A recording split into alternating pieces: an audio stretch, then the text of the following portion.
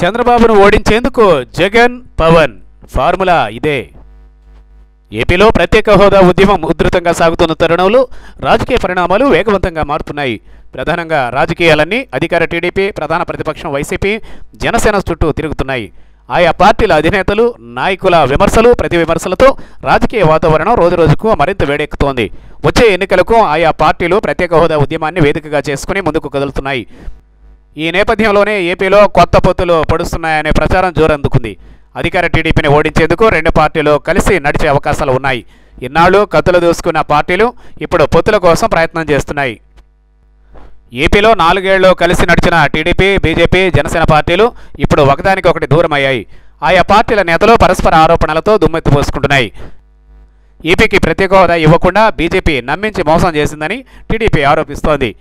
ఇదే సమయంలో బీజేపీ నేర చరిత్ర ఉన్న వైసీపీని దగ్గరకు తీసుకుంటోందని మండిపడుతోంది. ఇక చంద్రబాబు గారు రాజకీయ లబ్ధి కోసమే ఎన్డీఏ నుంచి, కేంద్రం నుంచి బయటకు వచ్చారని వైసీపీ తీవ్ర విమర్శలు చేస్తోంది. ఇదిలా ఉండగా అటు కేంద్రంపై, ఇటు రాష్ట్ర ప్రభుత్వంపై జనసేన తీవ్ర ఆరోపణలు చేస్తోంది.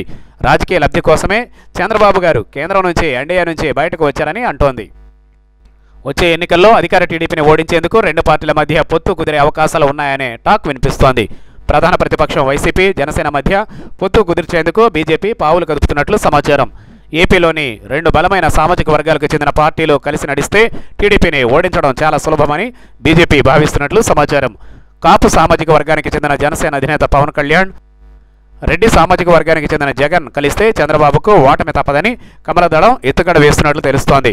జనసేనకు సుమారు 40 సీట్లు ఇవ్వాలన్న ప్రతిపాదన వైసీపీ ముందుంచినట్లు సమాచారం. అయితే ఇప్పటి వరకు జనసేన, సిపిఐ, సిపిఎంల మధ్య ఉండే అవకాశం ఉందని పలువురు నాయకులు చెబుతున్నారు.